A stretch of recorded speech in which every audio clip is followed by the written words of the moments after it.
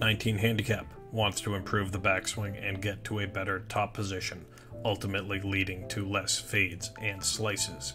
As you can see, that path cut across the ball from outside to in. So let's go back to the setup and take a look.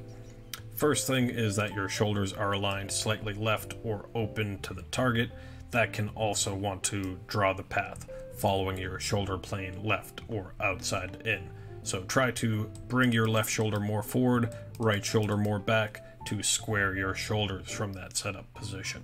That may draw your hand and hand path more to the inside, but given your setup being a bit upright, more bend from the waist could lower your shaft plane just a bit as well. Using that lower path line, let's see where your club will be drawn on the takeaway.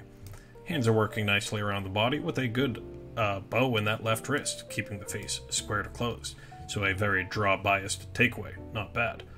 But from P2 to 3, that lead knee is flexing down and in quite a bit. Get back to that in a second. But continuing up to the top, we see the little bit of lack of shoulder tilt, but overall not bad with the left arm staying straight trail, elbow tucked in, and face, again, staying pointed up to the sky in a closed draw bias position.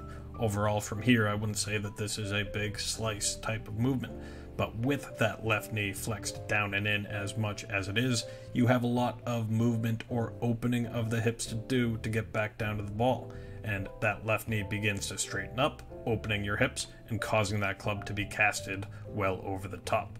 So if you were to reduce your knee flex in the backswing, you'll reduce the overall length of your backswing, but be less likely to have to open up your hips as abruptly, and that causes the club to get steep from there. So not the most complicated move, but it will feel rather awkward as you limit your backswing.